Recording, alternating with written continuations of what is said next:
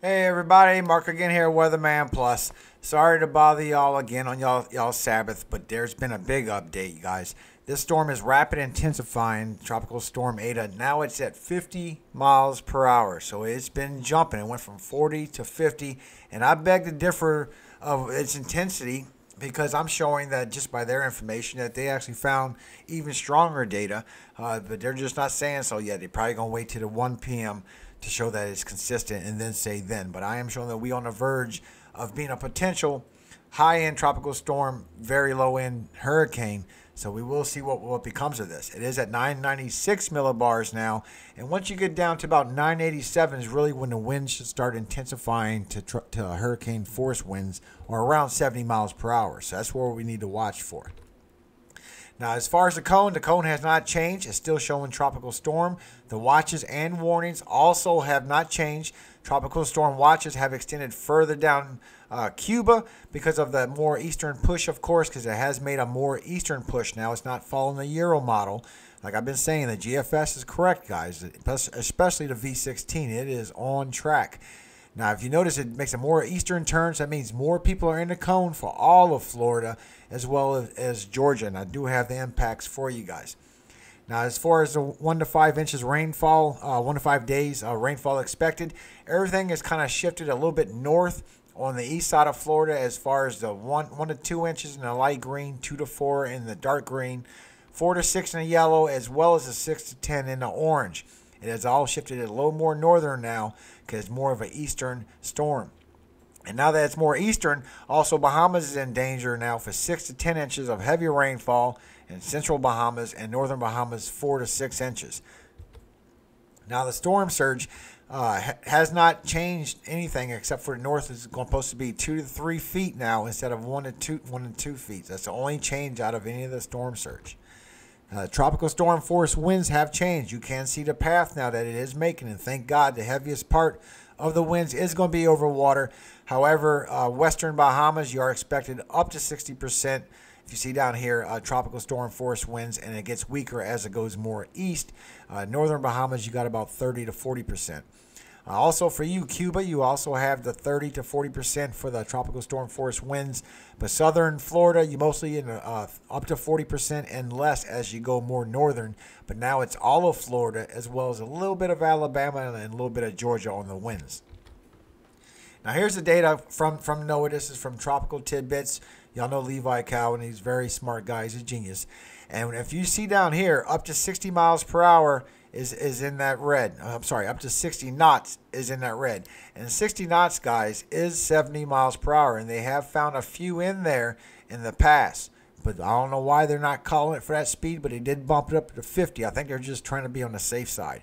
But if you ask me, they have found 70 miles per hour winds already because they're showing 60 miles per hour, 60 knot winds in the passes already, and that's the yellow. I'm sorry, the red. If it was a dark red, we would have to worry. Then we would know it's going to intensify towards a hurricane. So this tells me more like 65 to 70 miles per hour winds would be more accurate. We have to wait and see if they update the information at 1 o'clock on that. That's just what I'm seeing. Now here's the model. All the models are in agreement that it's going to curve. Some are showing a little bit later, which would cover even more area to the north. But they are showing that once it gets to the eastern Gulf of Mexico, that's going to do a sharp curve to the east. And it's going to be coming in somewhere around Tampa. So watch out, Tampa, Georgia, South Carolina, North Carolina, and Virginia as well. I'm showing it's going to be in this rainfall event. Now, just a side reminder, you know how I like to keep up on these tracks, on these future storms. As you know, this storm that we're having right here is starting to intensify a little bit. The colors are coming together, so I think it will be intensified. But however, there is no blue. There is no dark blue. Just a little bit shadier, harder, more of dark blue would show that it would be up to hurricane force strength. And I'm not showing that at all in the model. So I think they will intensify a little bit more, up to maybe 70 miles per hour winds, maybe low 70s on the very highest. I don't think it's going to go any better than that. However, I believe it's the H-Wharf is showing way more. Now, if you see the anomaly we have coming from November 15th to November 19th, I can't stop reminding you guys to pre-warn you guys. It is showing even more intensification and more grouping of the velocity potential anomaly for that time period. And I will show you a little bit more on that. Now, this is GFS V16, it's a version 16. is very accurate. It is very pinpoint. It's really been holding this storm all the way to where it is now. It's been on point. And if you see that right before it gets to Cuba, it gets to 9088.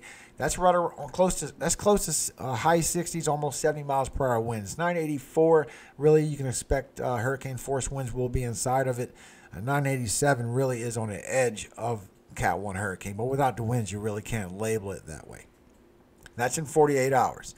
Now, when it passes that, it goes down to 986, and it does strengthen a little bit, but then it goes back and forth. Look at that, 985 going over southern Florida, and this is in 72 hours. That would be about 70 miles per hour winds, maybe low 70s. And that's the whole time it's going over Florida. So it's not going to just be like a few hours event. This is more like going to be around for a couple of days, Florida. You're going to be having the whole time winds and rain on the north and east side of this storm. And when it bends around southern Florida, it's all going to be on the east side. So you don't have to worry about it, Mississippi or Alabama so far. It goes down to 984, which is dangerously close to a hurricane, and then it goes up to the East Coast. I mean, 987 is labeled a hurricane, but without the winds, it's nothing, right? And as you see, it affects North Carolina. It goes off to Virginia and goes off. And if you look down here in the Caribbean, we still have our anomaly. It's still showing itself.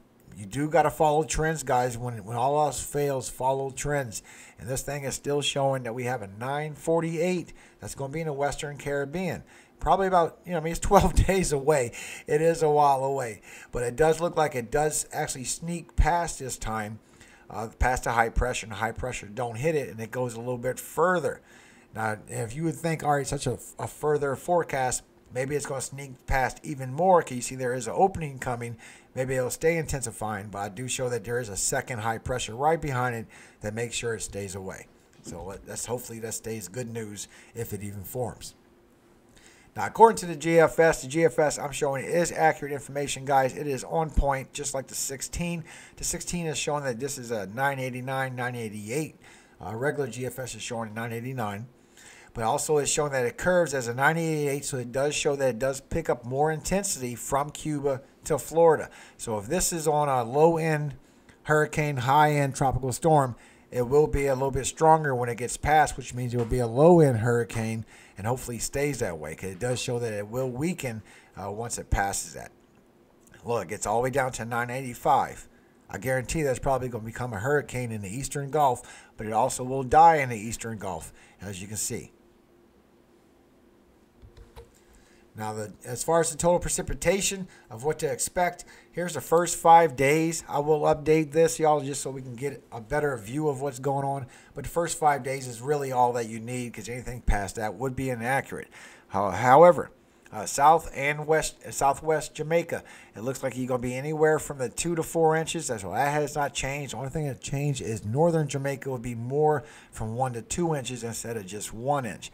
And as far as Cuba goes, northern Cuba you have anywhere from 2 to 5 inches, and southern Cuba you're going to have anywhere from 7 to 9 inches. So be aware of that. You can get all the way up to 11 if that purple comes a little bit more on shore for you.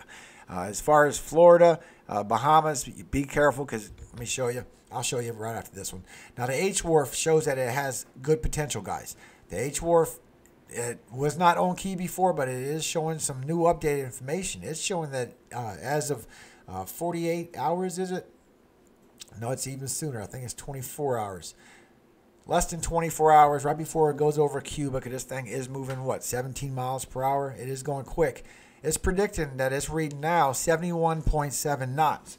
Y'all, 71.7 knots is easy 82 miles per hour. That is easy a low-end Cat 1 hurricane. So according to some of these models now, a Cat 1 hurricane is expected. Now, if you follow the H-Wharf model, you will see that it does weaken back down to a strong tropical storm, so it's not going to carry the hurricane effect into Florida of anything else. If anything, this is really going to affect Bahamas. I'm sorry, not Bahamas, Cuba, and possibly Bahamas. Now, if you look right here in the 81 hour, when it gets back out in the Gulf, where the GFS shows it powers up and dies down, the H-Wharf shows it gets back up to 62 knots, which is back to 70 miles per hour again, which is a very high-end tropical storm, not a hurricane. So we will see what happens with that, but it does show it goes right back towards Florida again as a tropical storm. So the southern Florida and northern Florida will be getting hit, with northern Florida being more like a landfall. Now, as far as the total precipitation for you, Florida, when you go all the way up to the 5 days, you can see clearly that where your inches are, where your area is. You got 1 to 2 inches. For the northern, you got 3 to 4 to 5 inches all the way south, with pockets up to 9 inches in certain spots. So you got to be aware, but mostly 5 inches. A lot of this is going to be offshore. As well as when you go a little bit further, you see it does hit over land some, and you see a western Florida right there can get up to 10 inches of rainfall. So be aware of that. I don't want to show any further because I want to wait till we get updated information, but it is showing some heavy rainfall is in the track for y'all. Now, as you look for Georgia, your precipitation, it looks like it'll be mostly on your coast. For your heaviest part, it'd be 1 to 2 inches and surrounded a little bit on the north. And when you can check for South Carolina, yours is going to be up to 3 inches, probably somewhere around Columbia towards the coast. There is a pocket of 5 inches somewhere in there, so be aware of that as well, please. Now, for North Carolina, when it comes up through you in Virginia, it's going to bring some heavy rainfall because you have other systems that's moving across the country that's going to affect you as well. But you will be expected within the next 5 days begin up to 3 and 4 inches of rainfall. 4 for Virginia, 3 for North Carolina. More heavier towards the coast. And here you go, Virginia. Here's your look so you can see your rainfall for the next 5 days. It'll be up to 3 to 4 inches right there in central Virginia. So be careful. It is going to be a lot of rainfall expected out of this event, guys. Now, I will do another update, of course, but it'll be hours away. I want to make sure that we have a good information about this. If it does turn into a hurricane, I want to have information of track and intensity that y'all will have permanently without needing any more updates. This thing intensified. So some models show hurricane expected. Some HWRF is showing definitely hurricane winds will be expected before Cuba, but it will die down probably from the Cuban mountains.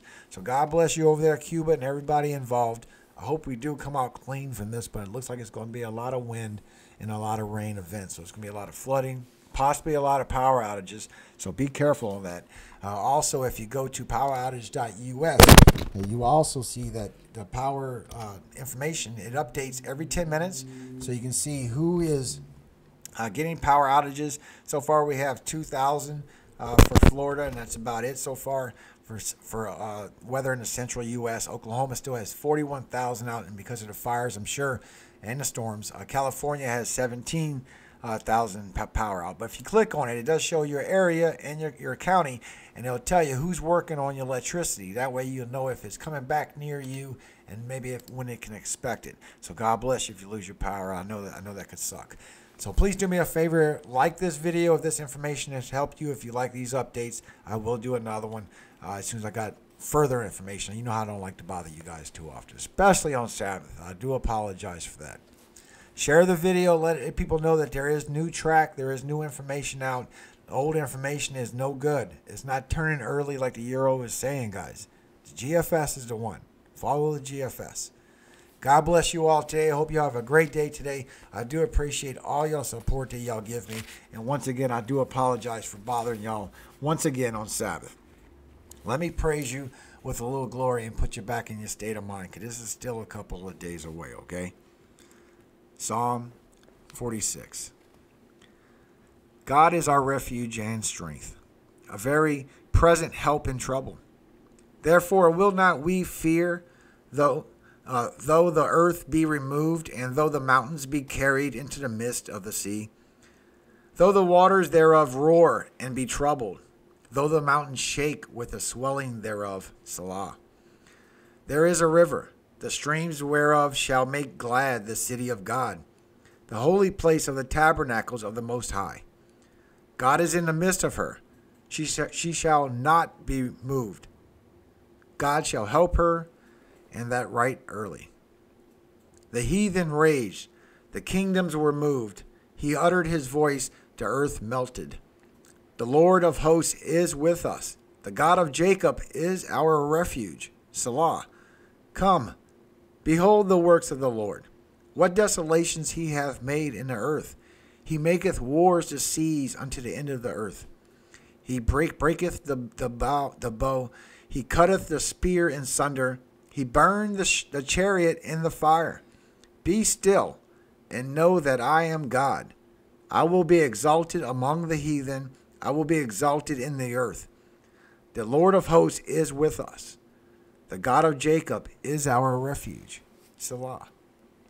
God bless you all today. I hope you all have a great day today. Please share the information and help another. All glory does go to God. Amen.